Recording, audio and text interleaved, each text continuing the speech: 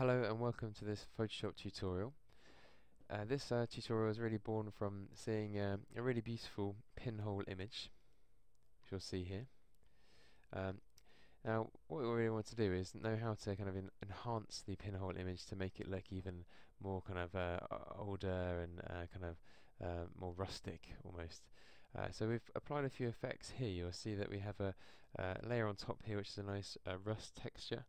We've got a photo filter, and we've also used some layer masking as well to kind of create a bit of a damaged effect.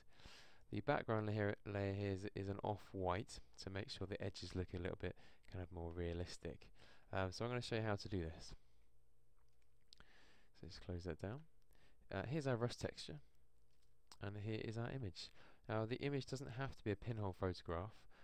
Pinhole is is a lovely technique. Uses a darkroom, and you can produce some really quite wonderful images. But you can obviously use any image you like. You'll see we've got a background layer here. It's nice and white at the moment. We're going to come back to that in a sec and make some adjustments to it. But the first thing we're going to do is bring the rust texture in. So using the move arrow and just picking up that texture and dropping it into our image. Okay, so here we go. Here's our rust texture. Just going to make sure that layer's on top so we can see it. And we're going to transform, so we're going to rotate it around. So that's Edit, Transform, Rotate. And we're going to spin that around. So if you hold Shift, it jumps in nice increments, makes it a bit easier. And just lining it up. Okay, so it's not quite the right size. So Transform and Scale. There we go, and just double clicking to commit. Now we go over here to create a blend mode. Now overlay is the one we're going to go for, but you can experiment with different sorts if you please. And then just drop the opacity as well, just to reduce the effect so it's not quite as intense. Now this image layer here, we want to add a bit more oomph to it, so we're looking a bit faint. So image adjustments and levels. I'm going to hit auto. That's looking better. You can always pull in the blacks a little bit as well if you want to strengthen those, and then just hit OK. So looking quite nice. We want to create this kind of photographic feel by having a border around the outside, and the way we're going to do that is by using the scale option again. So Edit, Transform and Scale.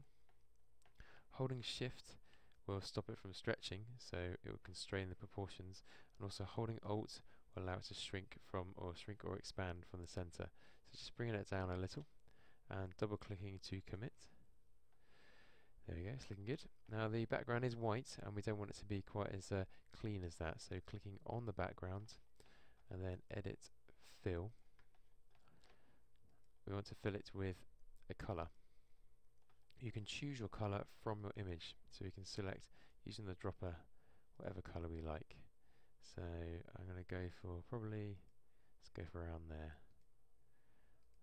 There we go, so looking much more realistic now. So going back to the image layer, we're going to zoom in a little, and we're going to use the smudge tool. So here we have the smudge, and we're going to use the smudge tool just to pull in those corners, just to make them so they're not quite as sharp. So just click and drag, and we're going to do all the corners like so. See it quite clearly on that one. There you go.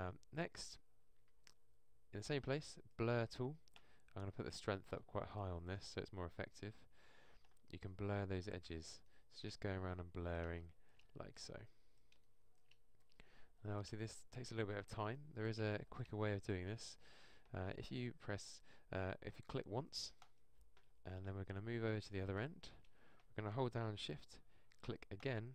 It joins the two lines or the 2 points together. So click, move to a new position, hold down Shift, click again. One last time, click, hold down Shift, click again. So it blurs those edges quite nicely. So that's going to help it look a little bit more old-fashioned. You could obviously do more work on that if you wanted to. One last thing we're going to do to this is, on this image layer we're going to add a layer mask, and that's going to allow us to add or take away certain parts of the picture. So we're going to use our brush, and just to demonstrate, we can take parts away, or if you flick around to white, we can put them back. And it won't do it to the actual picture, it will only do the layer mask. Now it's not going to look very good if we use a very kind of circular brush, so we want to create our own brush. So in Window and Brush, brings up our brush presets, which are now kept in this little pot here. Choosing a brush shape which is quite speckledy, so just take a bit of time to look through. You may already have a brush that you like to use. So just choosing a brush, then going down to Shape Dynamics, we're going to affect the size jitter, going to scattering, affect the scatter, increase the count a little, count jitter as well, up. There's lots of other stuff you can do. You can play around with all these different things, but we're going to try wet edges as well. It makes it look like it's been stained, which is quite nice. And then close that down. So you can play around with those. You want your brush to be of a reasonable size. Okay.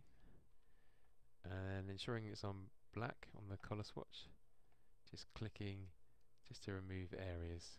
Oops, it's a little bit too much. Zoom in a little. When you're using larger brushes for effects, then if you're on a slow PC, it can take a moment for it to work.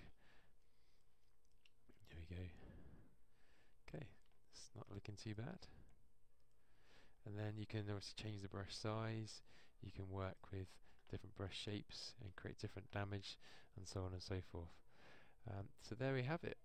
There's plenty more we could probably do with this image. We could play around with it in lots of different ways, but that has given you a bit of an idea really of how you can age an image and give it some quite rustic effects. I hope you enjoyed the video, and good luck with your own photography.